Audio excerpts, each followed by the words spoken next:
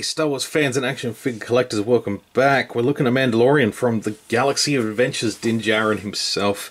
And yeah, I'm really stoked on this figure. I think it's fantastic. I'm really happy with this one. I think it looks great. I'm pumped. I brought over my Disney Toy Box one as well. I just wanted to compare the two, but we'll look at this one for now because it's looking pretty good.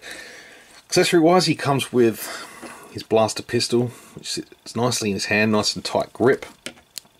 Will also come out and fit nicely in the holster on his thigh there. Nice snug fit. Also comes with his pulse rifle, which is cool. Much like the other figures that Hasbro have done for Mando, he does have that sort of peg style on his back there, so you can have that.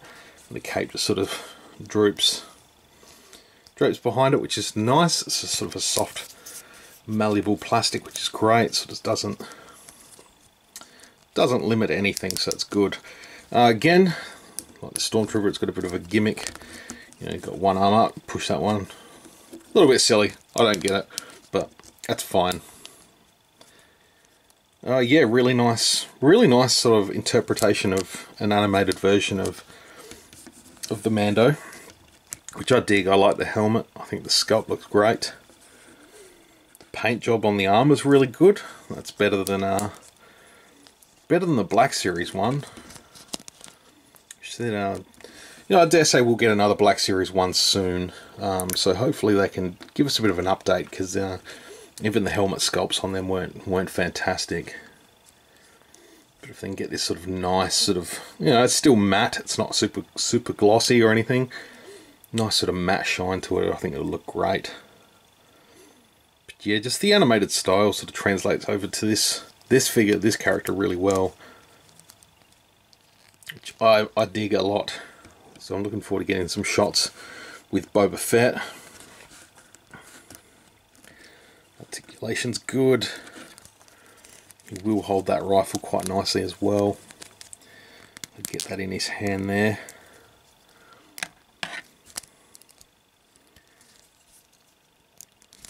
Fortunately, doesn't have that sort of wrist articulation to get it to sort of pose a bit nicer, but that's fine. You still got that sort of get that.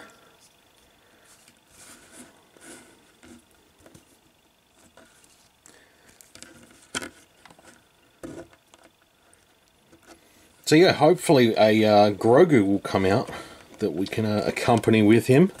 It's a little bit strange that they've put this one out and no Grogu, but also found, you know, no jetpack either, which, you know, it's probably at that point where he doesn't have it yet, and he doesn't have the little ingot, and he's not the ingot, the Mudhorn signet's the word I was looking for, on his pauldron. So yeah, he wouldn't have had the jetpack yet anyway. So that's cool. I'm digging that anyway. So yeah, just a comparison, due to this one being another sort of animated style. I've got the Disney Toy Box one here. I have reviewed this one, so you can sort of scroll back through my channel and check that out as well. And I do like this figure a lot too. I think it's cool. I love that sort of a Disney Infinity game sort of style.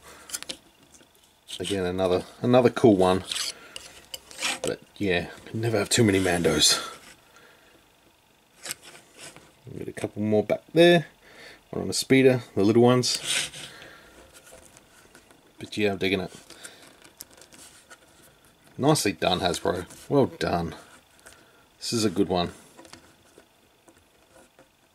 You can just get him to stand properly. That'd be great. Just doesn't want to do it right this second. But that's okay.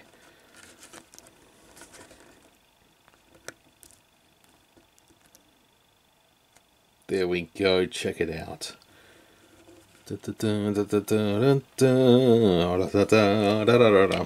That's cool. Let me know what you think in the comments below. I would love to hear your thoughts on these Galaxy of Adventures. If you missed the Stormtrooper review, that dropped yesterday, so definitely go and check that one out too. Yeah, again, big thanks to goodiestoys.com.au for hooking me up with this one and the Stormtrooper. Go and check him out. I'll put a link in the description below. And yeah, you can go and grab these yourself if you're keen. Not sure what the shipping rate's international, but here in Australia, he'll look after you. Fantastic stuff. Alright guys, hit the thumbs up if you enjoyed this video, hit the subscribe button if you're not subscribed, and I'll see you on the next video. Until then, may the force be with you, always.